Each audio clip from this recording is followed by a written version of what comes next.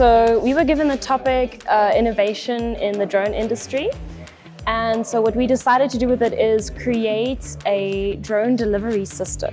With the goal of optimizing it as best as we can. So we decided to look into drones, and the main idea of the system is optimized delivery. So if you think about it, it could work as well within small and large use cases.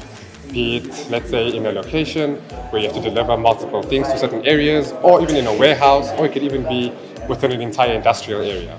We had to be innovative in our approach. This way, we decided to look at everything that we could do, be it all the drawbacks of drones in the current state, and look at how we can mitigate those effects and try to bring out our best product.